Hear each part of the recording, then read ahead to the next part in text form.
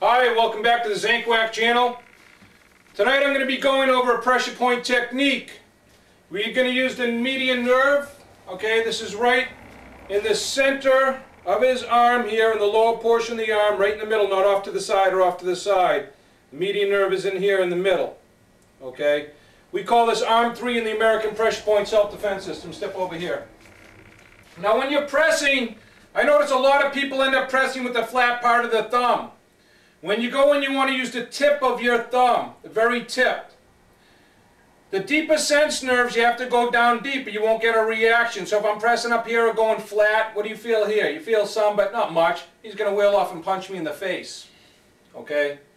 So there's certain circumstances you can use this, but you got to get good at it. This takes practice. I suggest getting a tennis ball. Hold the tennis ball and practice pressing your thumb, the tip of your thumb in and out until you strengthen these muscles in your arm here and in your hands to where you can just grip to the pressure points better. It takes a little practice. Okay? In our school we use no fake reactions. Everything we do is real.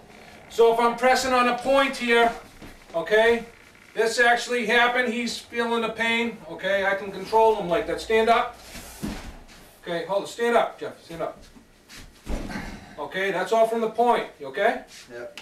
Step up, okay. So, we also can use it in combination with this one over here, which increases the power. So, if you put your finger over this line here, and you go up a little more over towards the biceps muscle, we're going to do the same type of press straight in. But this time, you okay? Yep. Okay, this time I had grabbed this. So say maybe he pushed me or something. Hey, what are you crazy? I don't want any problems. I grabbed them both. Notice I stepped on his foot. Why? Because when I collapse him, I still have control over where he is now, in case I want to finish him up. I don't want him coming over here, or I want to control where he falls. I also don't want him falling into me. Okay, I want to control that. All right? Were you going with that, or are you trying to fight it? Trying to fight it. Okay. So, look at, the more practice you have, you might try it and it's not working for you yet. It takes practice. Okay? It's just like punching. The first time you threw a karate punch, were you an expert at it? How many years before you felt like you were real good at it? Take it easy, okay? If you go too deep and you get real good at it, I've a few times had people faint just from pressing it. And one thing I do, and we do in the American Pressure Point Self-Defense System when teaching pressure points, okay? One thing we do is this.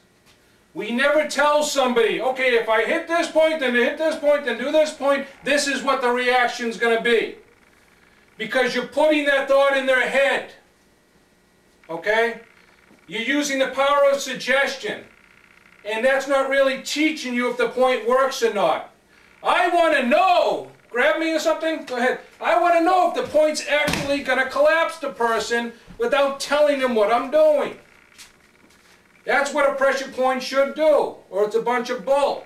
You want to use a pressure point for real and learn how to... Don't tell the person what's going to happen to them when you're doing it. Just do the point and see if it works right for you. Then you know it's not them going with what they wanted, you wanted them to do. They're collapsing out of sheer pain or dysfunction of their motors, their motor skills because of the pressure point. All of a sudden, all their motor skills are gone, or their ability to hold their muscles still and their legs are gone, and they collapse. Thanks again. I'm going to be putting a lot more pressure points on, but if you really want to get heavy into the pressure points, I suggest you go to BushidoProductions.com and order some of our videos. We have a great amount of different videos on pressure points. We have a 12-tape step-by-step clinic series that takes you up the ladder of pressure point knowledge. And believe me, you get up the ladder, I show some cool stuff up in the higher levels. We haven't had any complaints on our pressure point videos, so definitely take a look at that. Look at our site, newideamas.com, and even take a look at my other sites. I have the newideamartialarts.com, or newideamas.com, BushidoProductions.com, and you can take a look at my site, BelmontMartialArts.com. That's my dojo site. Thanks again.